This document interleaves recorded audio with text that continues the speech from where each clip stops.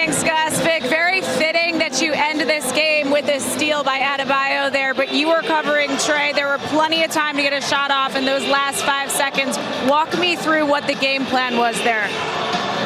No threes. We knew we was down 3, with about 5 seconds left. We wanted to make it tough, obviously. Thank you, sir. Appreciate you.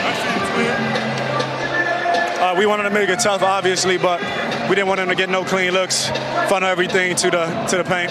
PJ did a great job of trapping at the end, which forced a turnover. So it was a great collective win, great team win. It's a great series, but we got a lot more basketball left. For sure. The key to this series, though, was the way that you guys were to keep Trae Young out of his rhythm the entire time.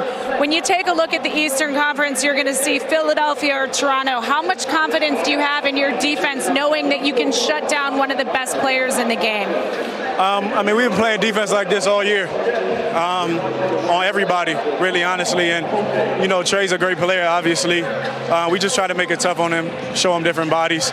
And we know the talent is only going to continue to keep getting better as the playoffs continue. So we're going to have our hard hats on the defensive end and realize that's what fuels us. Victor, when you take a look at the last couple of years, the injuries that you've dealt with, everything that you've been through, can you describe to me how it felt to be on this floor tonight, not just playing, but dominating, controlling, impacting this game?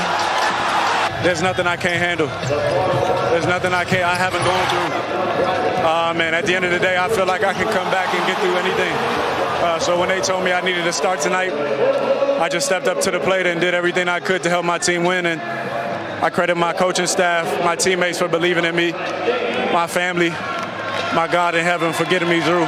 And it's only the beginning. Vic, congratulations.